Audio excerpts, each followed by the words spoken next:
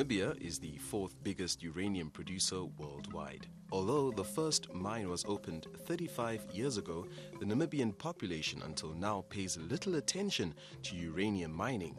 Today, the country has 3 mines when a new rush on this resource has begun worldwide. Zebille, Moldizio, Hilda Uunona from the NBC and Brigitte Moll from Deutsche Welle try to establish the true picture of how uranium will influence Namibia's future.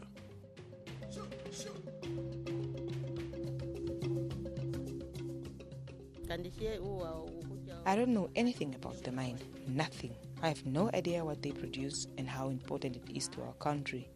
I don't even know where it is. The uranium mine, what I know is producing uranium and we export it, and that creating a benefit of the community. It creates job creation and how to combating the poverty. It would be important in terms of development of the town and also for the provision of employment to the community here. I don't know about whether they have any effect, like negative effect. I know a little about the uranium. I was there at the mine, and maybe from this hole, it's only maybe acid water. You're just going to burn yourself, and it's a very dangerous place. I don't know how they work and how they do everything there. They got nice salary as well, so they got a nice life.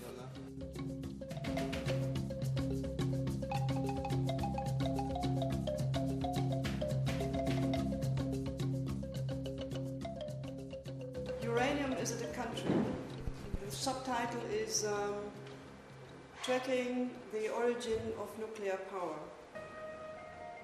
So the people who live around here receive gamma radiation from the radioactive material which is stored on this site.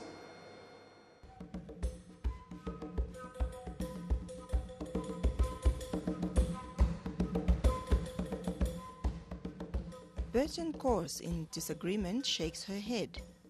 Backed by the Namibian environment organization Earthlife, the Namibian environmental activist has invited a film screening in the capital this afternoon. About 40 people from around Windhoek have come to watch the film. The documentary is about how uranium mining is dealt with in Australia and the damages it has inflicted on the environment. The ensuing discussion quickly turns to uranium mining in this country, especially in the coastal Negongo region in the west of Namibia.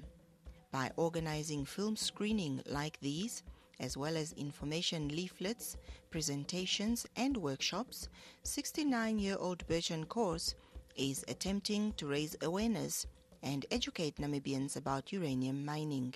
There is very few awareness in this country concerning uranium mining and its dangers. I think it is partly a legacy of the apartheid era that people do not know about their rights. Another important point is poverty and high unemployment. If I don't have anything to eat, I won't care about what is happening at the coast, if the region is being contaminated or people get sick. I first have to care for my children and my family. I have to feed them. Ich muss an meine Kinder denken, ich muss an meine Familie denken und sie ernähren. Earthlife is one of the few Namibian organizations which do research about the consequences and hazards of uranium mining. During the mining process, radon gas is released, and when the wind carries it away, it can be dangerous and can cause health conditions such as lung sickness and cancer. The environment can still be affected long after mining activities are done. This is because tailings, which remain as a waste product, are still radioactive. Und diese sogenannten Tailings sind Tailings are a danger for environment because they can seep into the soil. When they have dried, the dust can be carried far away, especially with the strong winds in the Namib Desert. It is possible, for example, that the whole coastline surrounding the mines are contaminated with radioactive and toxic dust. Und toxischem Staub versorgen.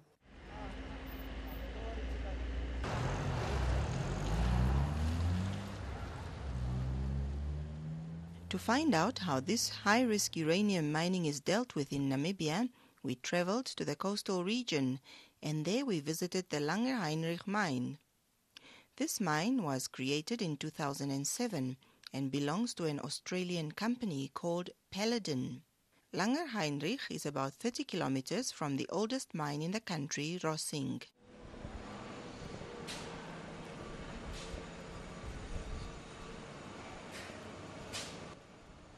The uranium ore is mined through an exploration in an open pit, which is approximately 7 kilometers wide. The ore is then brought to the mine on huge trucks. The production is done in the open. The ore is transported into a machine where it is separated from the earth. By then, 40% of the non-uranium ore is already removed. For 1 ton of uranium, 30,000 to 40,000 kilograms of uranium is explored.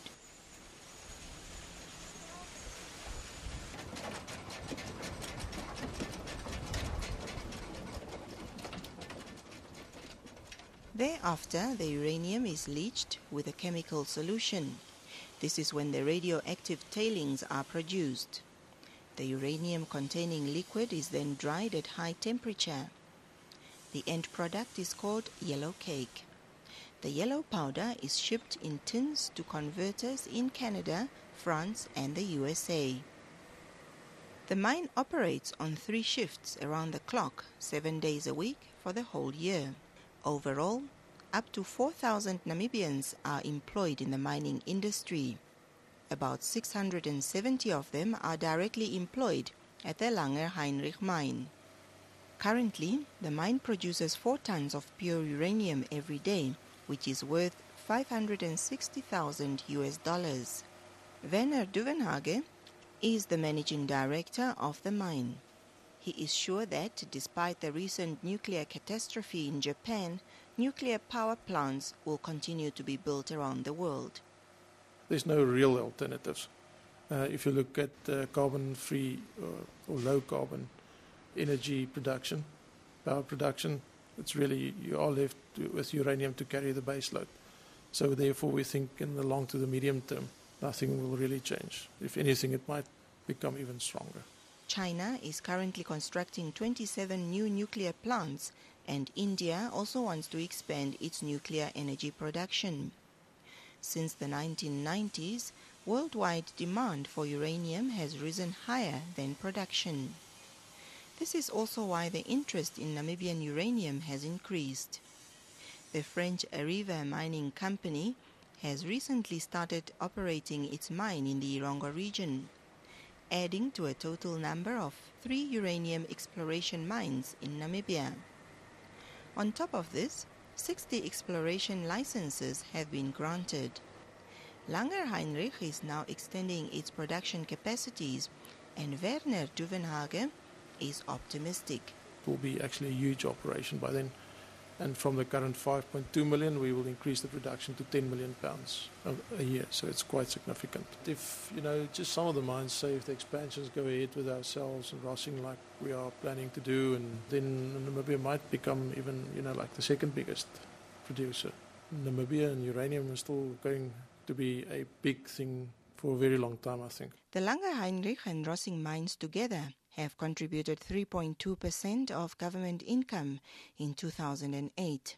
Uranium mining, thus, is an important economical factor in Namibia, says Lydia Amutenya from the Ministry of Mines and Energy. It's an open secret that Namibia ranks 4th in the country that produce uranium, a mineral bringing in the country things like employment, royalties, tax payments, and so forth. It's an economic asset, and it should be considered as such. So the sky actually is a limit in the uranium mining sector in Namibia, and I'm sure as time goes, the benefits will even increase.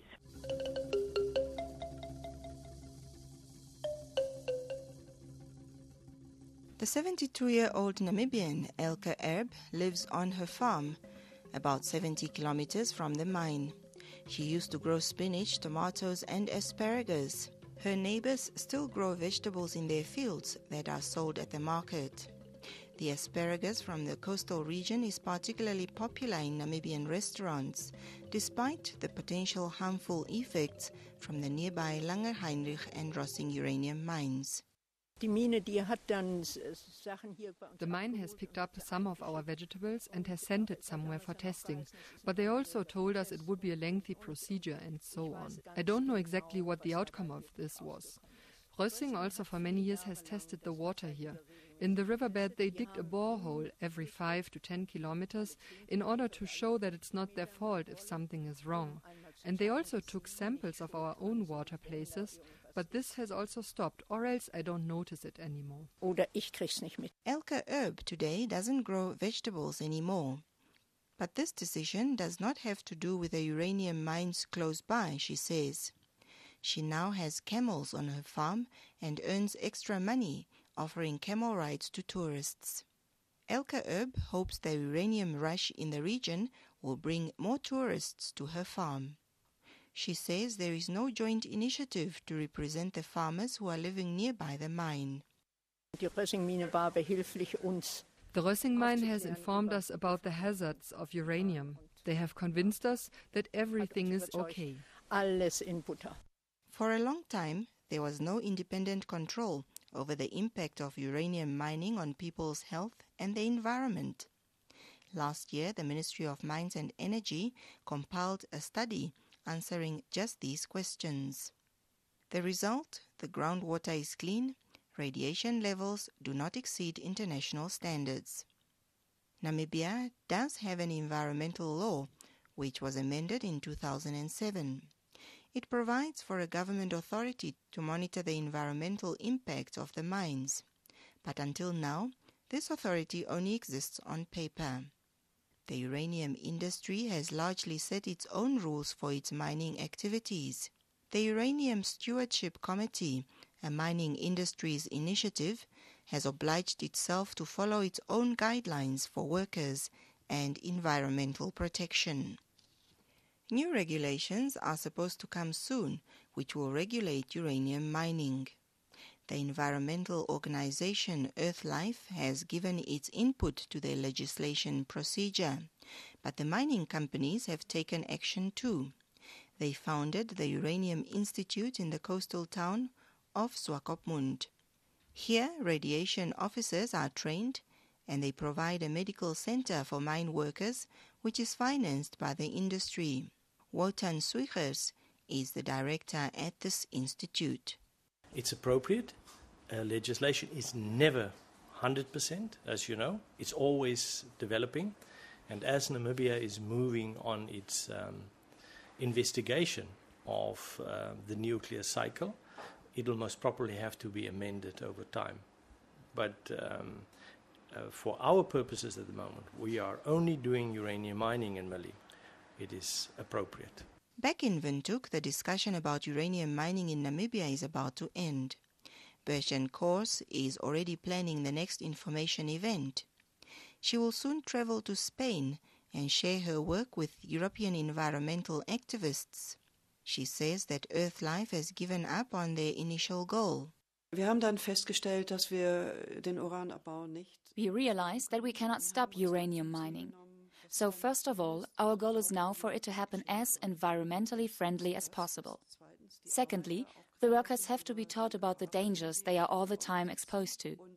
Thirdly, we want that the government sees that there is an institution like us which monitors what is happening.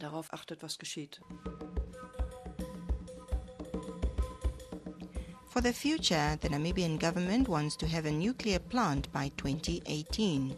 Berchen Kors wants to stop this at every cost.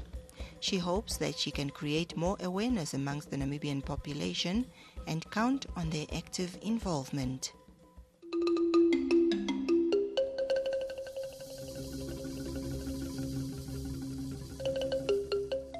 This program was compiled and produced by NBC and Deutsche Welle.